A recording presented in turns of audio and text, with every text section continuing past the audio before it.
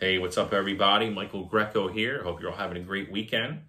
Welcome to this fourth installment of The Road to Shred Guitar. So I'm not really going to be doing any playing this time. I kind of disappointed in my progress this week. Kind of life happens. It's all right.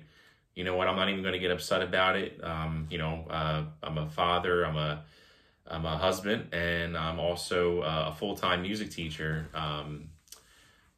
in a public school. So, life happens. Also, not to mention weekend gigs and stuff like that. So, it's all right. I did not find as much time to work on those things I wanted to work on. But you know what? I am still thankful to be able to make a living teaching music and playing music, as well as have a family. So, but I will get back to all that stuff this week.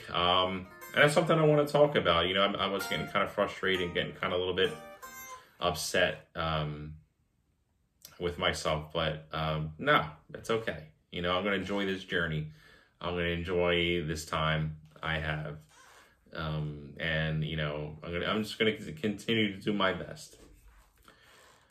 The other thing I wanted to talk about, and something that's been kind of like frustrating lately too, is just that I'm just doing all these drills up and down the neck of the guitar.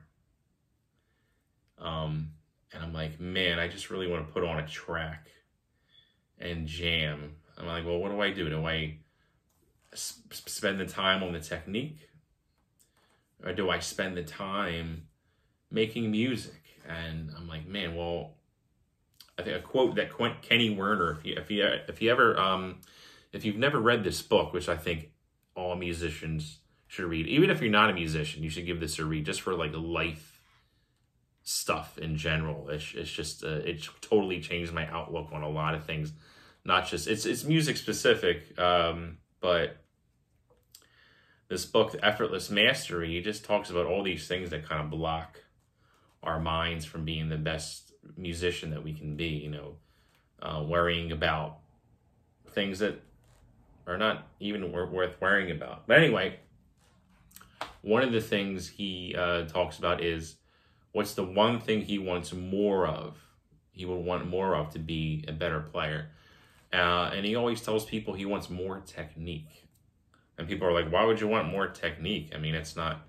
He's like, well, the more technique you have, the more you can express your, the music that's in your head. The more you lessen your limitations of what is possible on your instrument.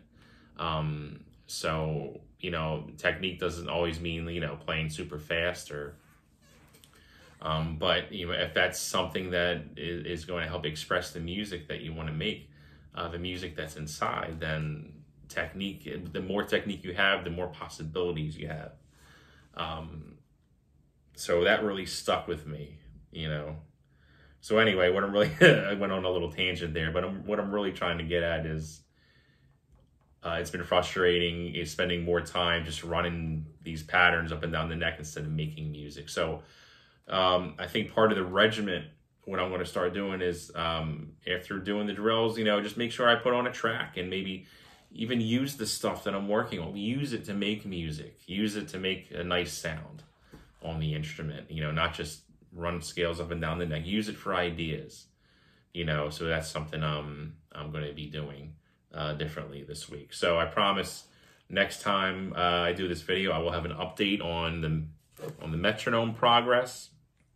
Still working on the same patterns. Let me grab a pick over here. Still working on those on each string. There's a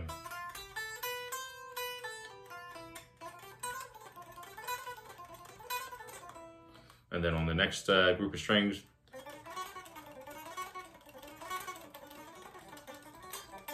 next group of strings.